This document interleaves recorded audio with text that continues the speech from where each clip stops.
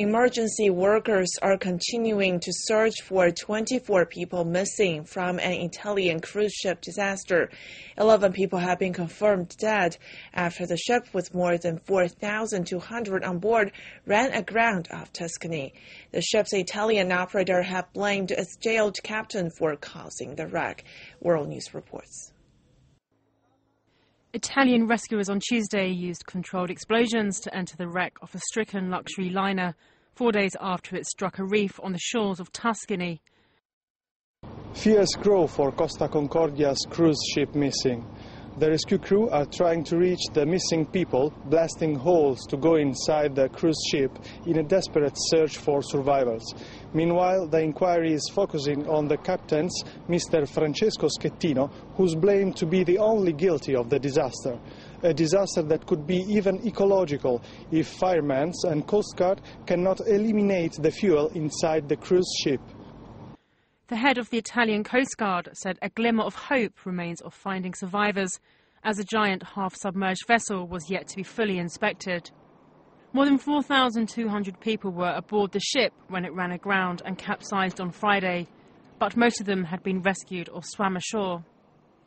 The death toll has risen to 11, as 5 more bodies were rescued on Tuesday. The number of the missing now stands at 24. The last survivor, a crew member who broke his leg, was rescued on Sunday. The Coast Guard does not stop and will go on until we know that the ship is empty, and we will do everything we can. As emergency crews continued with the increasingly desperate search, the ship's operator said the jailed captain should be held accountable.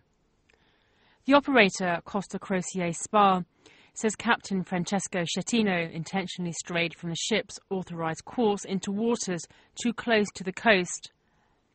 The company said Costa ship routes are programmed into their navigation systems and alarms go off when they deviate.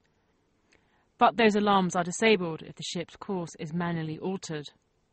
The captain, arrested 1 day after the disaster, has already been accused of manslaughter and abandoning the ship before all people were evacuated. The Coast Guard says Schettino defied their pleas for him to return to his ship as the chaotic evacuation was in full progress.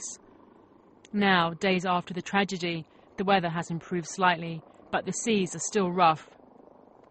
As choppy waters continue to batter the giant cruise liner, many fear that the disaster could turn into an environmental crisis.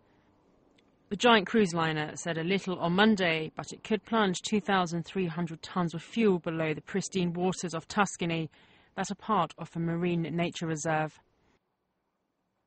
At the moment, there is no risk of pollution. The ship is not leaking anything.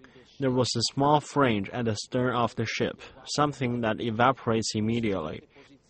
We placed it around the ship floats, breakdown of which severe to contain any oil spills. But at the moment, there is no alarm of this type. Italy's Environment Ministry said a state of emergency would be declared this week to beef up rescue and clean-up operations in case of an environmental disaster.